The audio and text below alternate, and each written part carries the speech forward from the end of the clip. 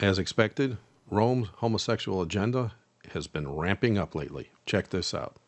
Switzerland votes overwhelmingly to jail citizens for homophobia or transphobia.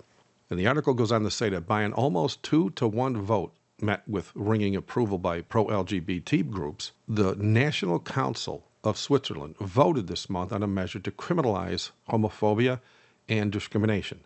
The country's criminal code currently bans incitement to hatred or discrimination against a person or group of persons on the basis of their racial, ethnic, or religious affiliation, the paper explains. And they go on to say that this is punishable by a fine or up to 3 years in prison. Rayner's proposal would add sexual orientation and gender identity to that list. Now, keep in mind that the word homophobia is based on a lie, just as the word abortion is based on a lie. And what I mean is, they changed the truth about what's going on to water it down a little bit so as to make it less shocking. Abortion really means you're killing your child. And homophobia means, according to them, Christians are scared of homosexuals, when in fact, we are not. We love them enough to tell them the truth, and that angers those in power, and so they pass laws to try to shut us up. The only reason this is happening is because the Vatican is a political giant that has nearly 150 nations in bed with it, and it is right now flexing its power over them thanks to 123 of those nations having officially signed onto the Rome Statute of the International Court System. But how does one make the connection between homosexual laws with the Pope in Rome?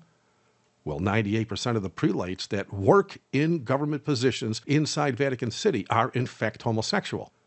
And so it doesn't take a brain surgeon to see that when a nation that is literally run by homosexuals in every office of its government, which, as prophecy predicted, has become so powerful that even the United States presidents must meet with the Pope after every election, one has to realize that homosexuality will be normalized by that political giant.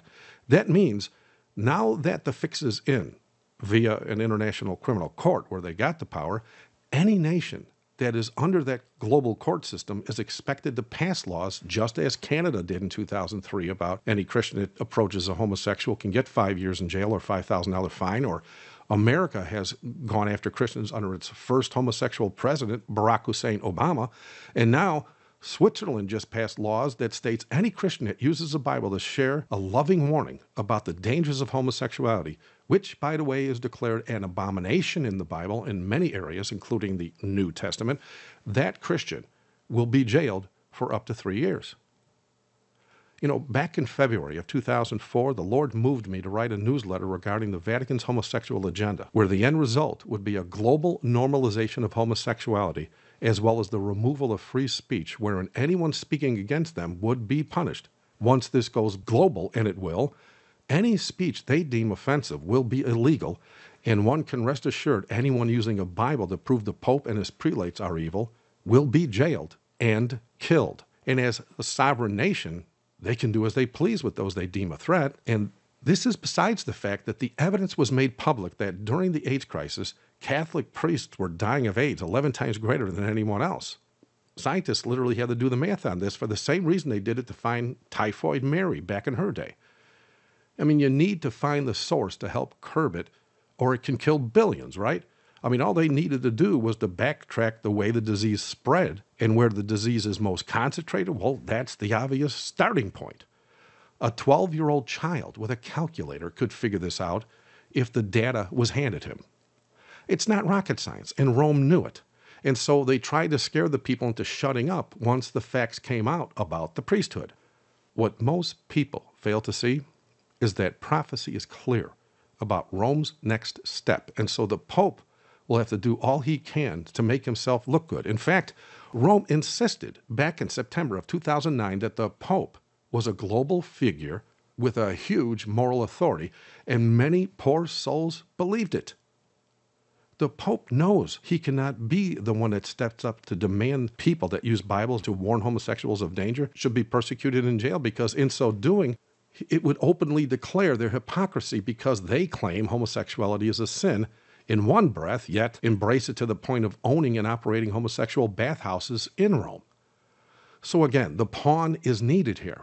And for those of you that don't think they are able to commit the sin and then act like they're innocent, are you aware that the Roman Catholic hospitals abort babies on a daily basis? I mean, just as they hide the truth about their pagan and homosexual ways to allow them to come off as moral, they know if the truth went mainstream about their daily abortions, it would endanger their political foot in the door, which, as we know, is literally based mostly on abortion. That's how they got in there.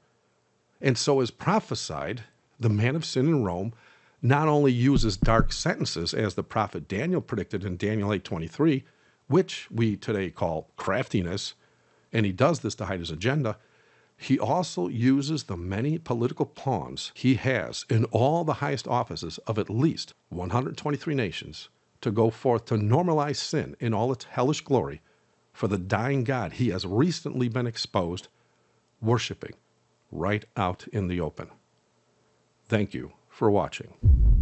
God bless.